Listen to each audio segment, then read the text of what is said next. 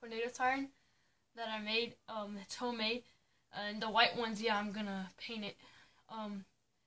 But it has the under thing, you know, where it sucks the air, and it has a chopper. You can get the siren itself. This is actually a mini motor siren model MS190. You can get it like off of eBay and stuff.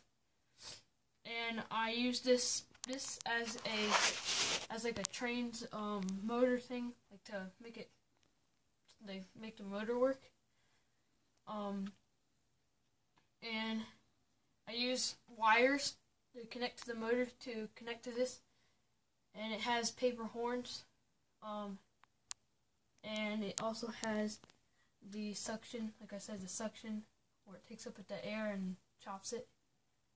And I also made this one, a Federal Signal siren, and yeah, it's cracked. It has this, I have to paint it still, but it doesn't make sound. This one only spins, and it's made out of these are flower pots, and then I put 3 small mini ones, flower pots in here.